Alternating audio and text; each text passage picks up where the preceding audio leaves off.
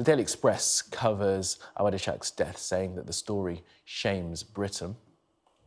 The FT carries a plea from the Chancellor to top executives that they should curb their own pay and try to consider the financial plight of their workers.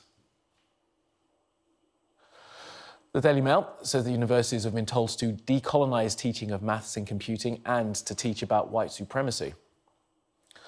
The Sun continues to promote its interview with Cristiano Ronaldo, and the Daily Star reports that the England World Cup team will have to listen to camels bellowing in the night when they're in their hotel in Qatar.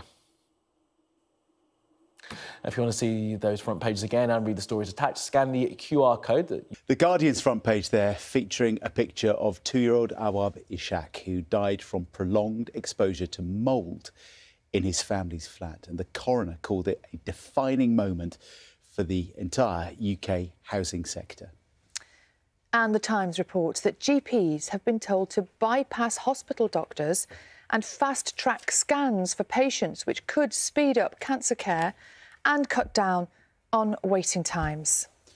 Looking inside the papers this morning, this one got my attention.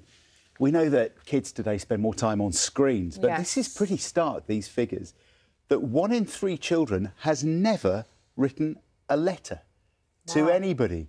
Not to Santa, not to the Tooth Fairy, nobody. Yeah, and at the same time, 84% of them said they'd love to receive a letter. They like the idea of it, but they've just never, ever done it. Just don't write letters anymore, do we? So I guess they've probably all written an email, though. Yes, Do you email Santa now? Maybe you can. Maybe you text Maybe you just Santa? upload a document with your spreadsheet requests and see what wanted. Yeah, but yeah, it's pretty amazing, isn't it? Do you remember writing your Christmas list? Yeah, and we used to have to write thank you letters as well. You know, Did to you? Formally write them out. Yeah, Very if they well didn't brought look nice, up, John Kay. Yeah. You were very well brought up. That said, I haven't written one for about 20 years, but yeah. That does not surprise me. Thank you. I love this story in the Telegraph What's that? today. This is about Wrexham. Have you been watching the Wrexham docu-series that's been on for the last year or so?